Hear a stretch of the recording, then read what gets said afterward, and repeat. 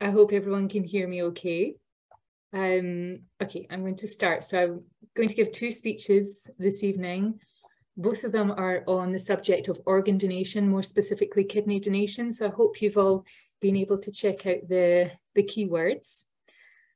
I'm going to begin the first one, which is more general and give some statistics as well. Ladies and gentlemen, chronic kidney failure, or CKF, is now considered to be one of the major public health issues by the World Health Organization.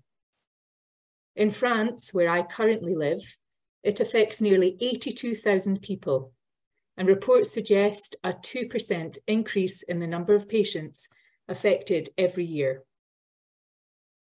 There are two options when a kidney disease reaches its final stage, known as end-stage renal disease, or ESRD.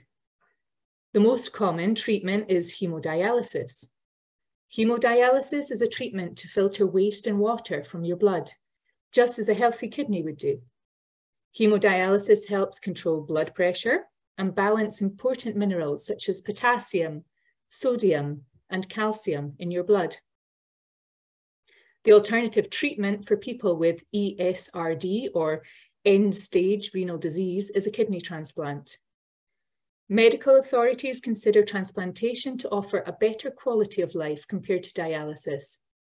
In fact, transplantation makes it possible to restore almost normal kidney activity while maintaining an almost normal lifestyle. It is also worth noting that what was an experimental, risky, and very limited treatment option 50 years ago is now routine clinical practice in more than 80 countries. Now let's take a look at where most kidney transplants are performed and the different ways to donate an organ. Firstly, most kidney transplants are carried out in the US and in Europe due to a larger pool of donors and better access to such procedures. But who are the organ donors? Well, organs can be donated either by a living donor or by a deceased donor, depending on the type of organ involved. Kidney donation is the most common type of living organ donation, or LOD, because it is possible to live a healthy life with just one kidney. In fact, on average, one person out of 1,000 is born with just one kidney. In this procedure, a healthy kidney is surgically removed from a living kidney donor, leaving one healthy kidney intact. And as I said, a person only needs one functioning kidney to live a healthy life. A living kidney donor will undergo comprehensive medical tests to ensure that he or she is compatible with the kidney recipient and healthy enough for surgery. If surgery is cleared for both the donor and the recipient, and all kidney transplant match criteria are met, and I'll talk more about this in the second speech, the donor will have a 2 to 3 hour surgery to remove one healthy kidney. That kidney will then be transplanted into the recipient. When successful, living kidney donor transplants, living kidney donor transplants last an average of 15 to 20 years, although I've read they can last up to 40 years.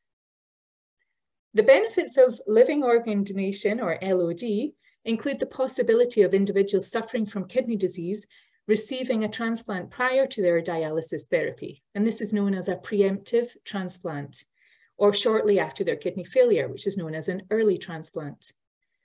The benefits of preemptive and early transplants include reduced transplant rejection, improved life quality, and avoidance of dialysis therapy.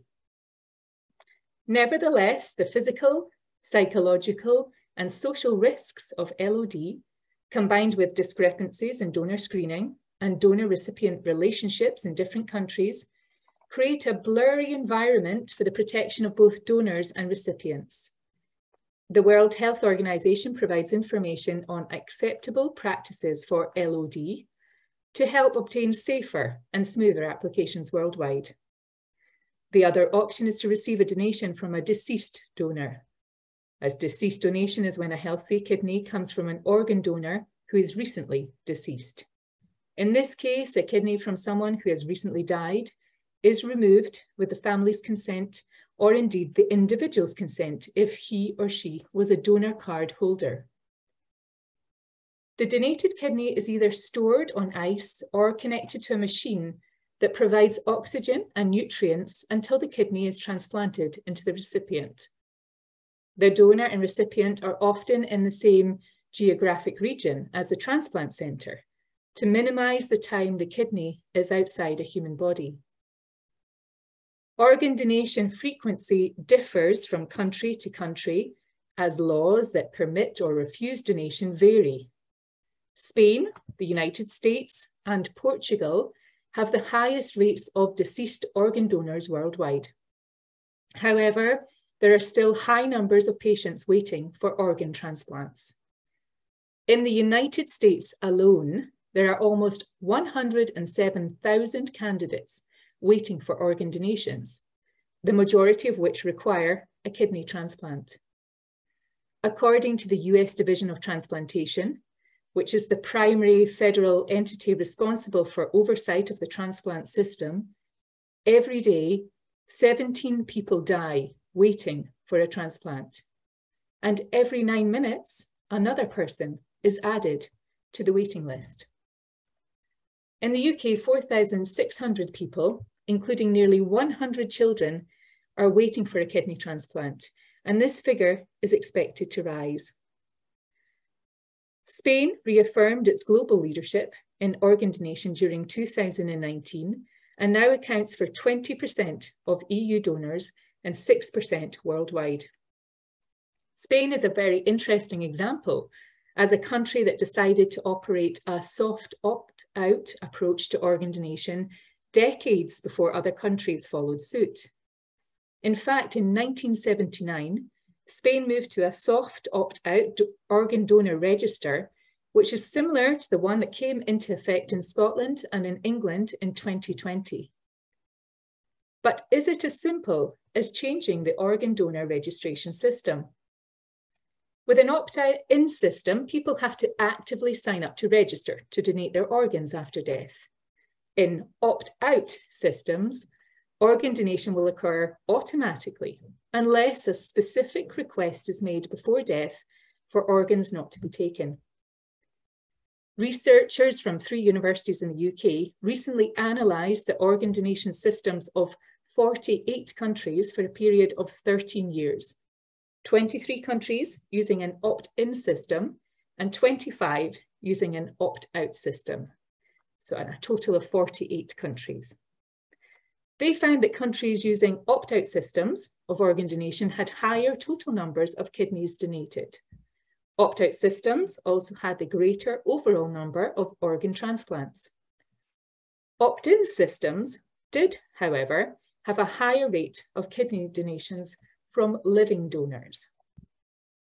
Spain's success in closing the gap between the organ supply imbalance is not solely explained by the opt-out system. According to medical professionals in Spain, there are many factors in the success of the Spanish model, from the opt-out system to continuous training of the doctors and nurses in every hospital. But the important thing is that it starts in the hospital. Transplant coordinators must be aware of the situation of their different patients. They also interview every family to find out what the patients themselves would have wanted. And then the important thing is that the family has trust in the system and trust in the doctors. As we've seen, the demand for kidneys far exceeds the supply. Breaking down these barriers to reduce the organ supply imbalance requires a multifaceted approach. Some of the key areas include increasing the potential donor pool and consent rates, apt organ allocation, and improving organ health. Additionally, suitable policies and standardized guidelines for both donors and recipients, alongside educational initiatives, are needed to ensure patient safety and global awareness. Measures must also be taken to avoid organ trafficking, transplant commercialism, and transplant tourism. But these are topics for another speech. Thank you for your attention.